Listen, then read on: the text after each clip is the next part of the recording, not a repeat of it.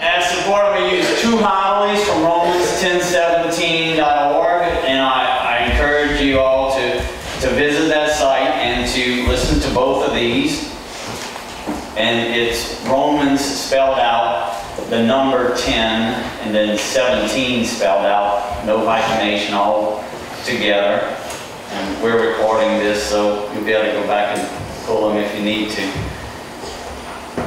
.org. Okay, the first of the homilies is going to be called Marriage, the Fall from Eden, and to the Rise in Grace. Marriage, the Fall from Eden to the Rise in Grace. And I'll point out two golden nuggets that really struck me when I was listening to that. That one, and these are kind of old. It's a very devout priest, very good teaching kind of priest. So I listened to a lot of things on that site. The other homily, that one's from 2008. The other one, Errors of Russia, their plan and the plan of heaven. That was from 2005. So let's go ahead and dive into that. The Marriage, Fall from Eden, and Rise in Grace, to the Rise in Grace. And there he is, it's actually a recording of a wedding homily. Okay, so and he's bringing it to the importance of a wedding and the whole entirety of marriage. And he says, just like she did, that he was going to start in Eden.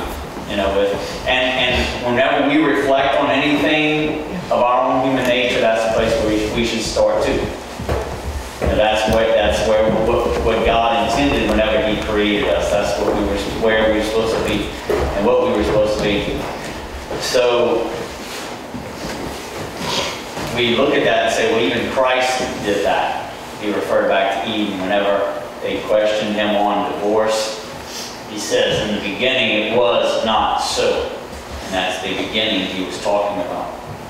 So toward that he uses some documents from St. Ephrem, one of the doctors of the church from the 300s, one of the Syriac doctors, one of the fathers of the church. And he is declared a doctor of the church. And the story says, God gave Adam ruling authority over the earth, a garden to keep. And when God made Adam and Eve, they were clothed in such a heavenly glory that the animals could not even look upon them. When the animals would approach or walk around Adam and Eve, they had to cast their eyes down. This was the kind of glory that God gave humankind. Pretty good, huh?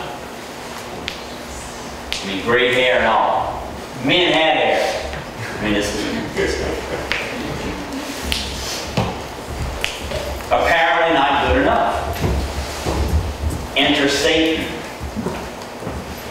As an aside, we didn't talk about this, but some other things I've studied.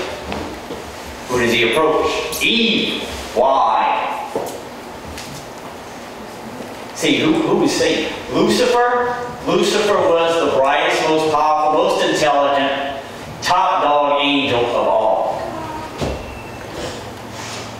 For him or her, that was not good enough, because once he discovered God's plan of redemption in the way of the Word made incarnate,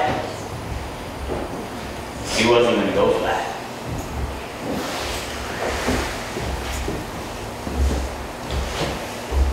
I will not serve, he said. So St. Ephrem goes on about Satan. Satan seduced Eve and convinced her that she could be like God. She wanted to be like God first. This is the first golden nugget. She wanted to be like God first. I've never heard this before. In order that she could have dominion over the one who had dominion over her. She wanted to have authority over Adam. Again, another aside. This is how Satan works. Satan has had no power to create anything. So all he can do is corrupt and defile the creation of God.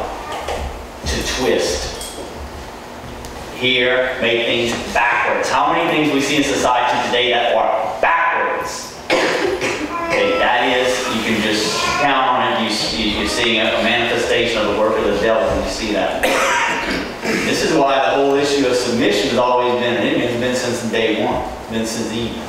Not as anything new now. I mean, and even St. Paul had to put it in his letters, and that was one of the letters selected to be in the New Testament. So it's always been a struggle.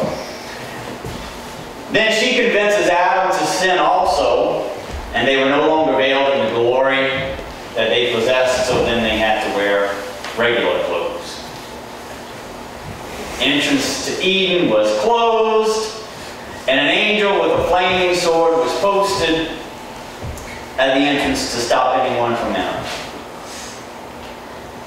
And that garden there, protected, we're getting into typology here, is a type of the Holy of Holies, and that's a type of the sanctuary of the church, or the real presence of the Blessed Sacrament, where the high priest guards it, and only he has the authority to pass into and out of the Holy of Holies, and has to follow strict orders